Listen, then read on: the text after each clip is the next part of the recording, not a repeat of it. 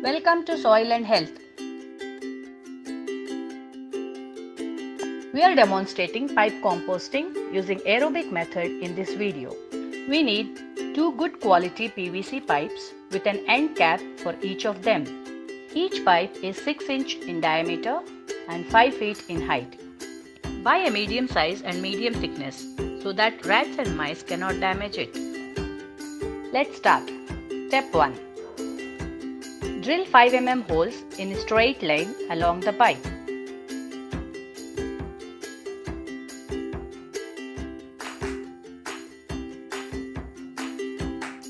Drill 3 more lines of holes at equidistance around the pipe.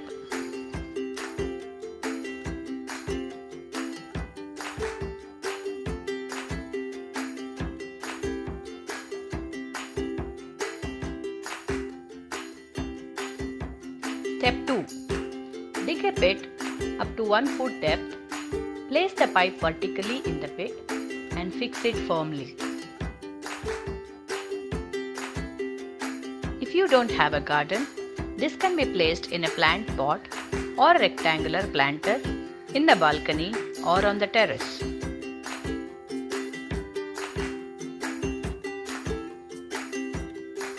We recommend that pipe composters are installed in a garden under the shade of a tree. It can feed the soil and in turn feed the trees.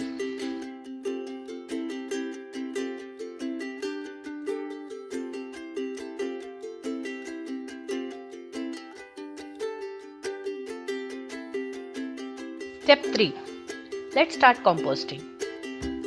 Add 2 handfuls of crushed dry leaves into the pipe to create a bottom bed. You can also add some soil. Add your kitchen waste. Break down lumps of food. Cut large vegetable and fruit peels into 1 inch by 1 inch pieces. This helps to avoid bad smell.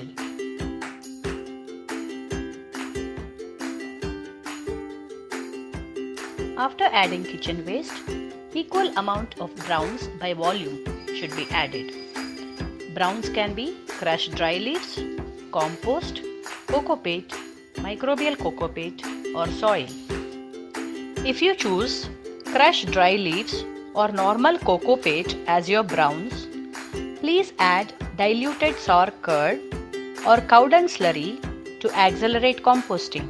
Please note that addition of soil can make it difficult to harvest the compost.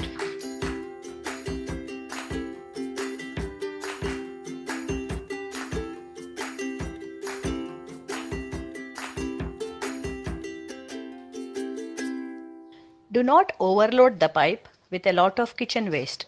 Instead, layer it properly with enough browns.